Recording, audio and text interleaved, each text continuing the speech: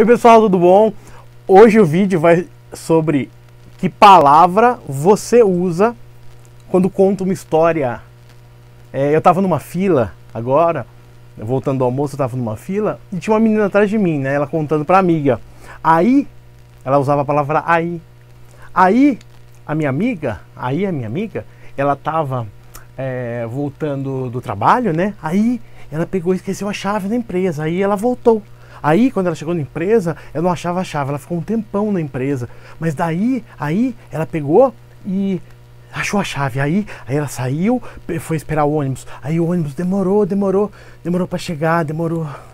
Aí o ônibus chegou. E daí, ela chegou na casa dela. Quando ela chegou na casa dela, ela pegou e foi abrir a porta. Aí ela já tinha a chave. Aí ela pegou e subiu a escada. Aí ela foi abrir a porta dela.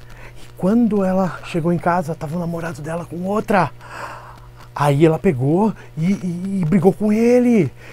Aí depois eles fizeram as pazes. Aí você já viu gente que fala assim?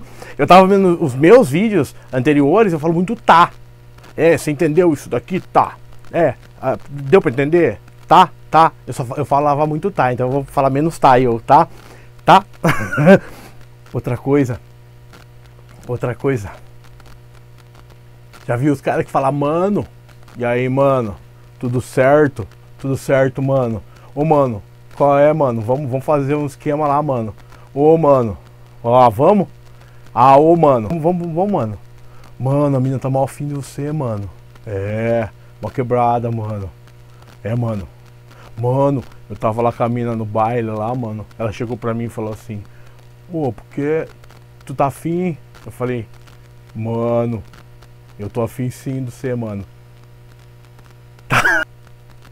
Qual termo seus amigos usam mais pra falar aí? Dá uma pensada aí. Dá uma refletida, tá? Tchau. Espero que você tenha gostado aí. Gostou? Dá um like no canal e vamos... Gostou? Dá um like no canal, tá? Aí, obrigado. Falou, mano. Tchau.